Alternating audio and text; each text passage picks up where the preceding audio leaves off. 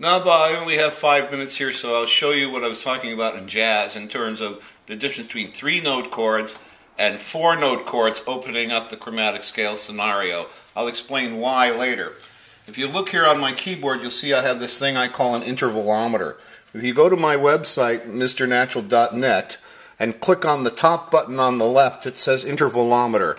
You'll see a picture of this. If you just push a button to your printer and send it to your printer, it will actually print this. Unfortunately, it's designed in size for a full-size keyboard or an electric keyboard. Your little harmonium is so small, it would have to be scaled down. You'd have to have a Xerox machine, and you can scale it down 80, 86, or 82% to get it to fit. But the idea is once you have this, it becomes a visual representation of the scale. And what we were talking about is spelling using this number pattern. 1, 3, 5, major chord.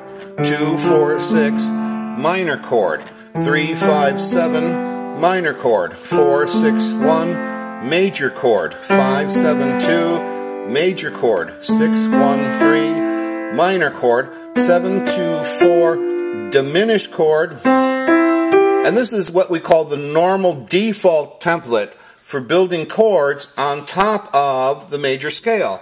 This would be true no matter where I move the slider. So if I move the slider over here to E, which has 4 sharps now, it's still 1, 3, 5 is major, 2, 4, 6 would be minor, 3, 5, 7 would be naturally minor, 4, 6, 1 would be naturally major, 5, 7, 2 major, 6, 1, 3 minor, 7, 2, 4 diminished, back to our major. So we can move this slider into any key and visually see and use the same numbers for spelling. Now what I was saying, I'll put it in C here, is when you are creating chords using a 1, 4, 5 chord progression, what happens is you're using this normal default template, and these are called primary chords. And these primary chords create the primary notes for the diatonic scale. Here's a 1, a 3, a 5. Here is a 4, a 6, a 1. A 5, a 7, and 2 spell 1. 5 chord is a 2. 3 chord is a 1. 4 chord is a 4. 5 would be a 5 or a 1. 6 would be a 4 chord. 7 harmonizes with a 5 chord, and then back to the 1. So 1, 2, 3, 4, 5, 6, 7, 1 are all the numbers found in 1, 4, and 5. Now an interesting thing is if I hold this 3-note chord, I can go here. I can go here.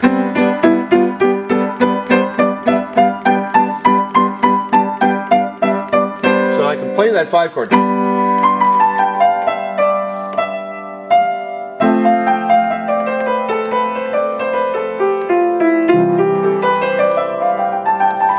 I can play anything I want here.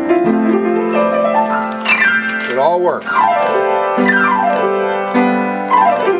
The primary chords have secondary chords. The 6 chord is a minor chord. The 2 chord's a minor chord. And the 3 chord is a minor chord. And the same thing happens here. Those 3 chords together create all these white keys. So I can play a 2 chord.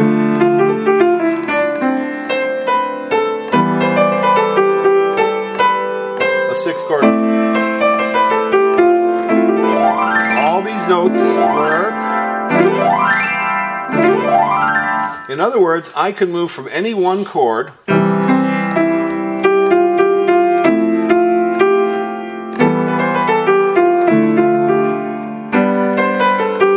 and always play the white notes. All the white notes will work with any of those chords whatsoever. And any one chord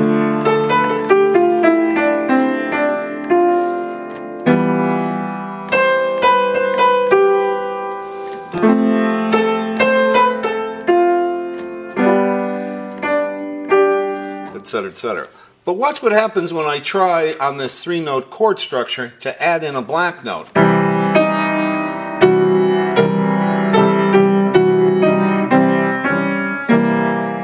See, it sounds harsh. This is the tension between the black notes and the white notes with 3-note chords.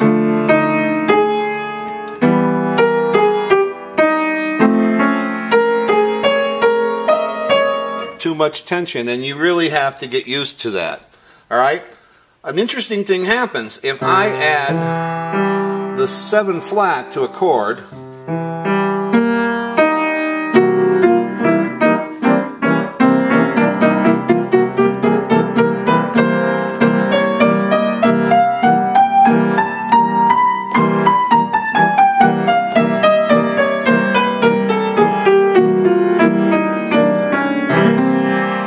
if I go over here to the 4 chord and add in that flat 7,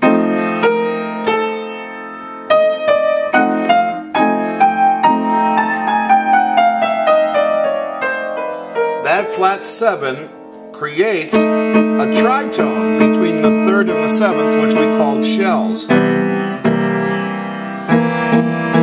And that tritone has so much tension that is opening up and making all the chromatic notes, which used to reek before, sound perfectly normal. I go over here to a 4 and add in that 7.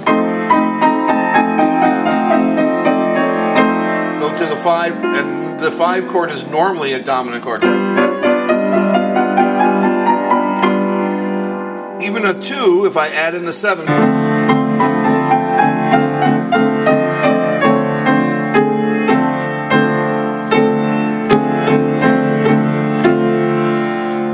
Gershwin, right? Add in the 3, add in the 7, 4.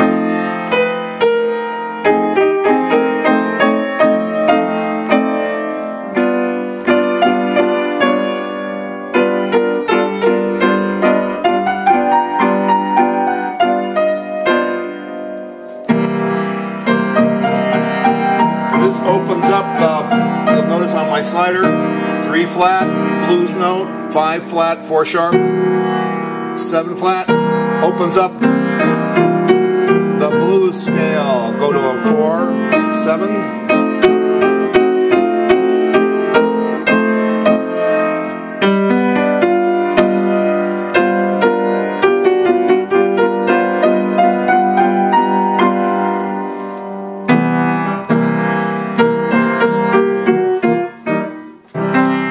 As soon as I get rid of that 7th, it resolves. So 3 note chords, stuck here, tension. Add in the 7th,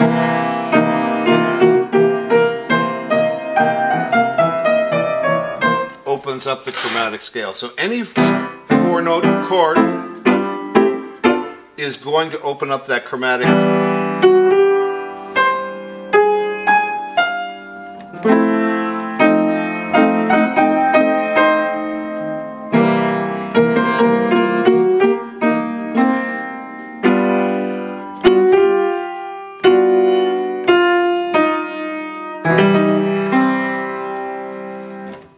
Got it? For now, that's I'll have to leave it at that because I've got some students coming. Namaste. Have a good day.